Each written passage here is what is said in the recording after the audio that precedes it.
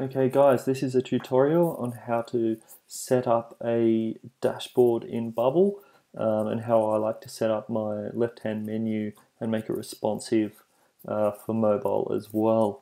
So the first thing that I'm going to do is create a new page, and we'll call it dashboard.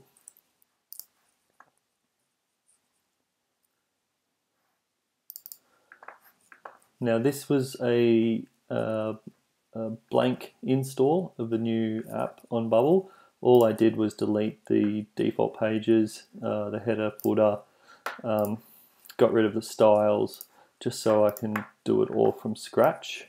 Now the first thing I do is take it off fixed width because we want the page to be responsive, and then we're going to make it 1920, and we'll just give us plenty of length in the page. Okay, so this is our dashboard page, and the first thing we're going to do is add a floating group.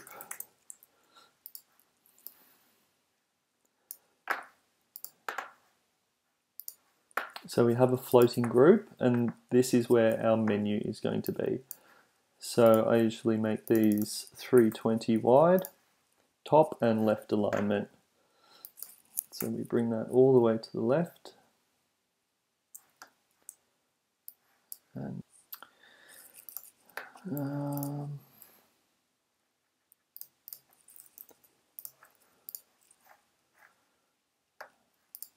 okay, so we can see this is the bottom of our page, and we have our floating group, which is the same size. And we don't do any styling to this, no background, anything, because what we're going to do is put a group into the side menu. Okay, now to style this group, which is where our menu list of menu pages is going to be, I do have a style which I will just add into here. And basically, you can style this however you want. I've just got borders, drop shadows, things like that. I've just called it menu. And now we can add that style to here. Oop. Okay, so this has given us a nice little styled group for our menu. Okay, so now if I just have a look at this preview,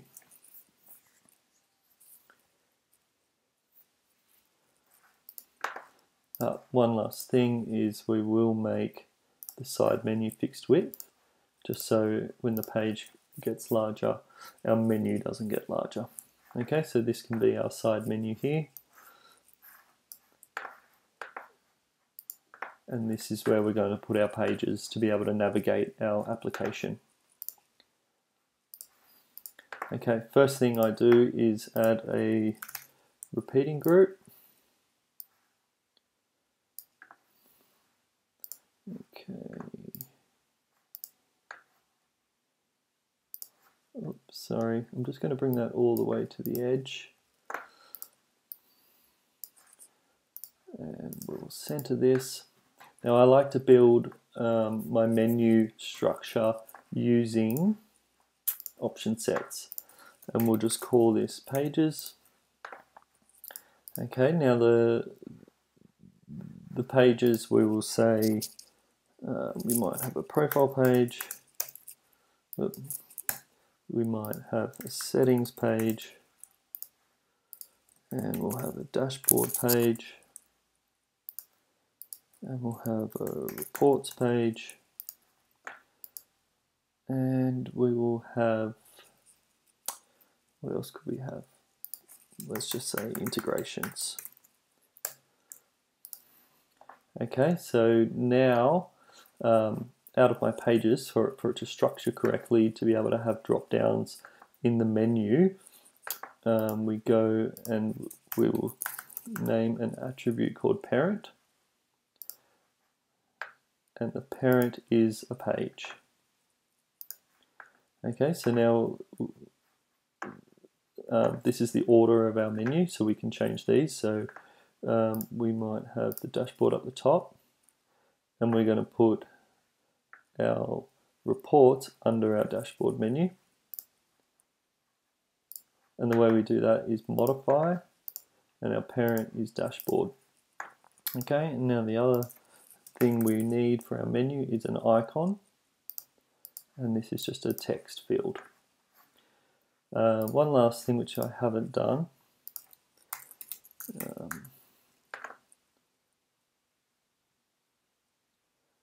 is install the Feather Icons plugin, which makes it a lot easier. And I like the way that they're styled, but you can use any icons that you prefer. Okay, so let me just bring up Feather Icons, and let's say for our dashboard we might do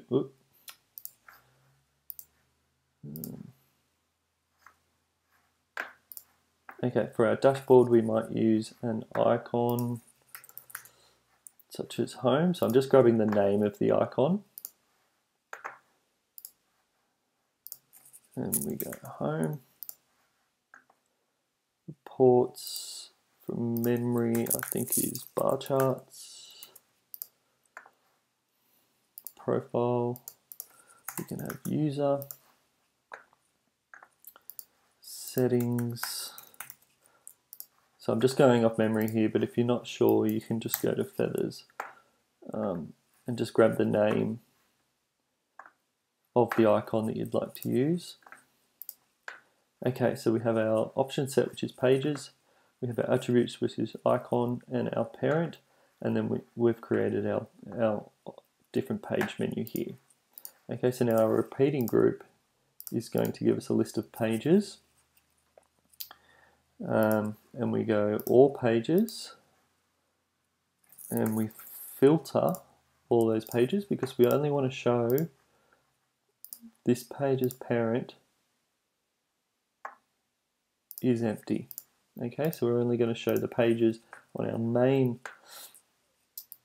repeating group to be the ones, because we're going to have a second repeating group underneath, which I'll add now, which is going to be our sub pages. Okay, so this is full list. This repeating group is full list. Okay, now we can add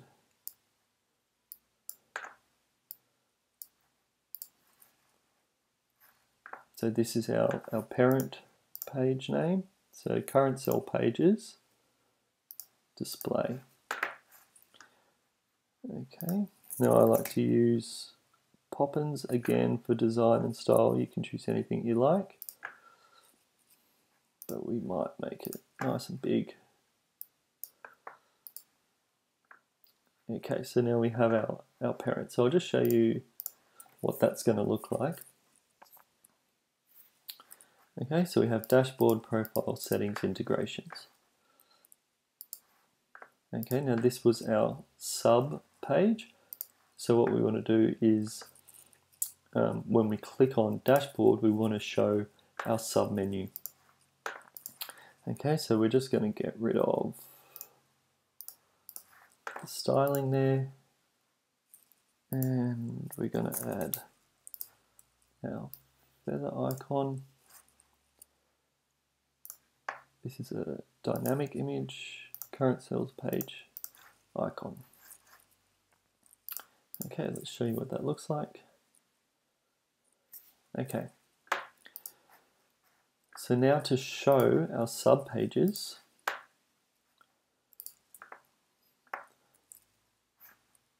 these are all pages filtered. Now we're going to say this page's parent is current sales page. Okay, so that's going to give us our sub pages. Okay, and that's our current cell display. Well, that didn't go into my repeating group, sorry. Let's just change that to 2. Okay. Again, we'll give you a look at what that looks like. Okay, so we have dashboard and we have reports, which is our sub-menu. Again, we'll get rid of the dotted line styling. And now we're going to put this into a group.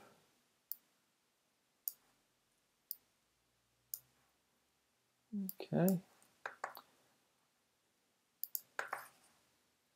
And we'll just call this subpages. Okay, now this is how we make it show and on click of our parent page. Okay, so we want to make sure that it collapses. We're not showing it originally when the page loads. Okay,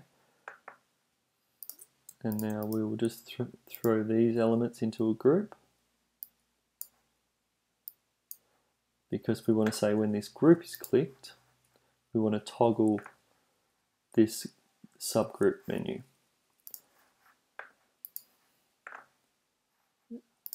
Toggle subpages. Okay, so when we click this, it's going to show our subpages menu.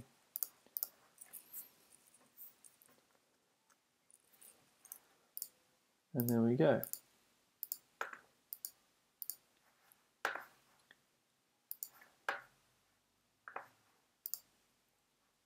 Let me just find an icon for our integrations. We might just go with code.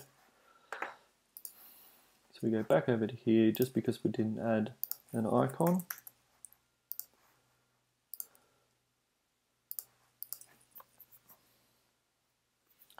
Okay, now we have our submenu. Now we want to be able to, because these ones don't have sub menus, if you click on it, it's still going to show that subgroup.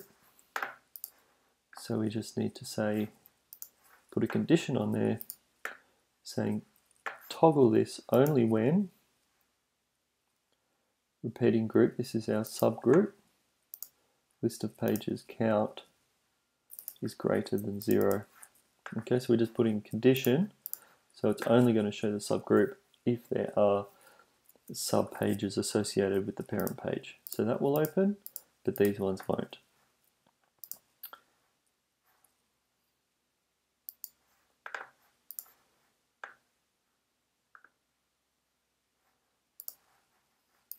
Okay, now to style this a little bit better, we're going to add another icon, which we can do. We might just move that over a little bit. So we'll grab another feather icon, and we're going to pick, I think it's chevron down.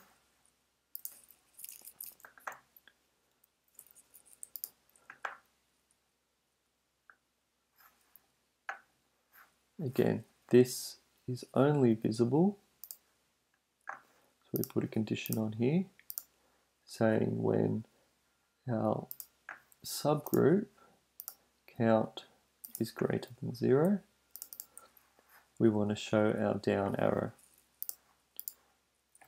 So that's just a visual way of showing.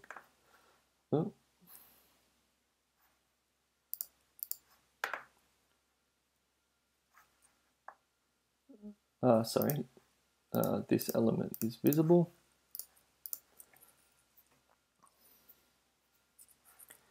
Okay, so we're just showing here that there is submenus under this parent menu.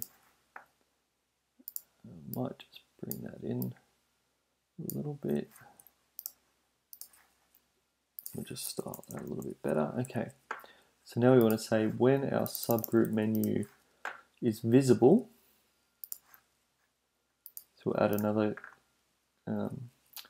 condition to our drop down feather icon that says when our submenu is visible, we're going to change it from chevron down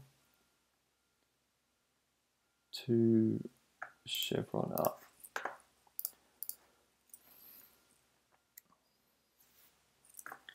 Okay, so that works pretty well.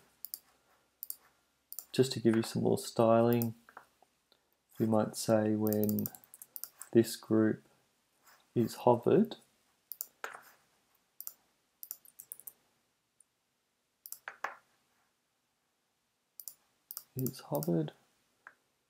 the font color can change to this color, and we're just going to add that to our icon as well.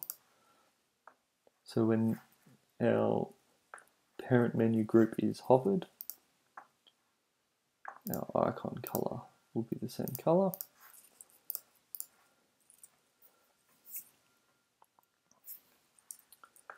And now you can see how we have a menu structured to have a parent menu and a sub menu. Okay guys, I'll leave that tutorial there. That's a quick rundown on how to create a menu for a dashboard using option sets. Yeah, make sure you subscribe if you liked our first video. Let us know in the comments, and let us know what you're building, and if you need any help, just let us know and I can do a tutorial on that. Awesome. Thanks guys.